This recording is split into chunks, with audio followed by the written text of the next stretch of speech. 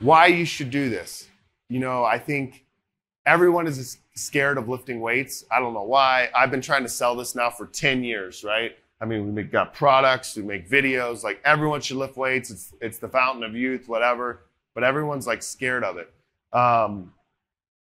The way I like to tell people, and the way I want you to have a framework in your mind, because you're going to run into problems as a lifter, is you're born and you know your mom's giving you milk and you start getting stronger, and every day you get stronger, and this is why babies are crawling and then they start to walk, right? And then they start to do stuff, and as they're growing up, they're getting stronger and stronger and stronger and stronger, really regardless of what they're doing.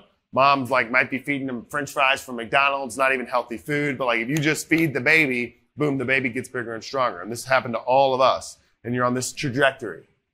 But that trajectory stops. And some of you guys know this better than me even, right? But it stops. So it can stop as early as the 20s. I would say in my gyms in California with a lot of tech, I had a lot of tech guys. And there were guys that grew up like gaming and sitting at computers and laying on couches all day and like not being active. Like in the South, like I'm working on shrimp boats, I'm cleaning windows, I'm doing stuff, but like these guys, active members of society, but not active physically. And so you start to see like loss of range of motion, loss of physical strength.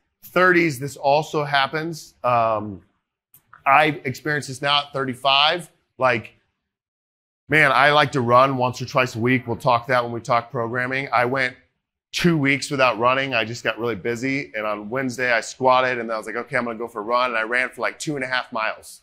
Nothing, right? Like, like 10-minute mile pace, just like I wanted to move. The next day, I was like wrecked because I hadn't done it. I mean, not really, but like I woke up, I was like, man, why am I so sore? Because I hadn't done it, right? So as you age, you know, these things, you're not as productive as you are. And then 40s, 50s, what happens is I call it, it's the avoidance phase where you want to do stuff, but when you go to do it, it hurts.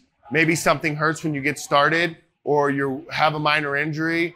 And so you, self-preservation, you go, well, I don't want to make this any worse, so I just won't do it. So people stop doing things, and they do less. Like in the 20s and 30s, maybe they have issues, but like they still think they can do it. In the 40s and 50s, it seems to shift. And then 60s, like, gets kind of sad for me. And it's also awesome because when you get those people, that's when the biggest change is. But it's like they just surrender. They're just like, oh, well, I'm in my 60s. Oh, I used to be able to do that. Hey, you want to go for a hike? No, I'm 65, right? And I don't say that to, you know, make fun of my elders.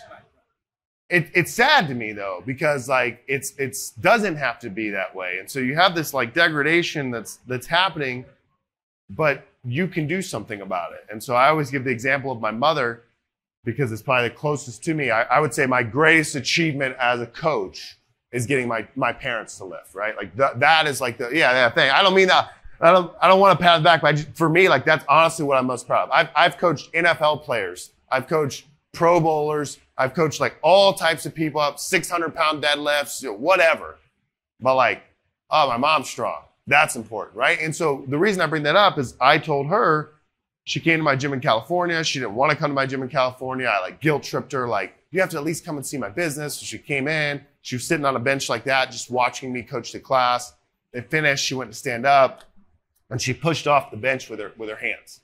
I said, Mom, get up off that bench without using your hands. She's 63, fit, runner her whole life, not overweight, right? I said, get up off without. And she did, but she was weak. I was like, Mom, you got to get strong. I was like, you know, I want to get married. I haven't even had kids yet. I know you already have 15 grandkids from my older siblings, but like, you know, I want you to build into their lives. And it started to register with her. And so that day we got her squatting, and I think she squatted a 15-pound bar. And it was awful, right? Because she's like a Southern belle, like never been in a weight room, done aerobics and that kind of stuff. Like this stuff seems like so foreign. I mean, now she's like a 240-pound deadlifter, right? And she's like, I can't believe like how my life has changed. Like she's like, I mean, my relationship with my parents was like on a novice linear progression, right? Because we had like not only just a common thing to talk about, but they understood like, oh, this is life-changing stuff. So I say all that to say, as you age, you want to maintain control. You want to maintain the ability to do whatever you want. Lifting allows you to do that, but it's hard. And every time you do it, it gets harder. And every time you do it, you'll have doubt and wonder if you should continue to do it.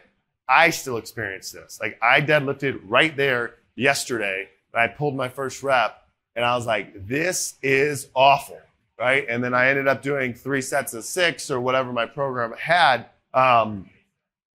But it doesn't get better, right? You see someone who's strong, you're like, oh, that guy figured it out. Like, it's not bad. I'm dealing with a shoulder injury right now. I do all my squats in that safety squat bar over there right now because the low bar's irritating me. But I'm zoomed out, and I realize, one, most of these little like things that creep up are temporary, right? And if you work through them, they go away. And two, I'm not, just because something hurts, I'm not going to surrender and allow myself to lose physical strength. So I just like to give you that speech because I think it's really important. And as a coach, and having coached a lot of people now, the average life cycle of a lifter is about 5 to 6 months. And, you know, 2 things happen. And when I say average life cycle, I mean of me coaching them, right? 2 things happen at like that 5 to 6 month mark. One, I was good enough that I made you a lifter.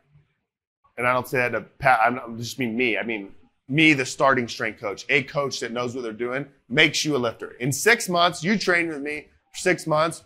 You know exactly what to do, what to eat, how to program. Something hurts, right? Like, you know what to do, and you're on your own. So you might at the 6 month mark say, Grant, it's been great. You're fun. It's exciting. I like when you yell at me, but like, I got it. And I live in Clemson, and this drive to Greenville takes 40 minutes, and the workout's an hour and a half. And my wife's like, you're going to have 30 minutes there. You work out for an hour and a half. You drive 30 minutes back. We never see you at night. We haven't had dinner with you in forever. I appreciate it. I'm going to go lift. And I love that, right? I actually love that. The second thing is at the 5 month mark, 6 month mark is when it actually gets really hard. And some of you will think today it's really hard. And it will be. But it actually gets hard, right? It actually gets to the point where, hey, if I want to get stronger, am I blacking out my room at night? Am I improving my sleep? Am I fixing my nutrition? Am I avoiding alcohol? Like, am I actually optimizing these things? And so at that point, other people just are like, you know what? Like, the majority of the world just like rides bicycles and goes on walks. That sounds way better than this like heavy deadlifting stuff. Let me go do that. And they go and head that way. So, but for you guys, if you have perspective of like, hey, I want to be strong and fit for my life, then you keep lifting.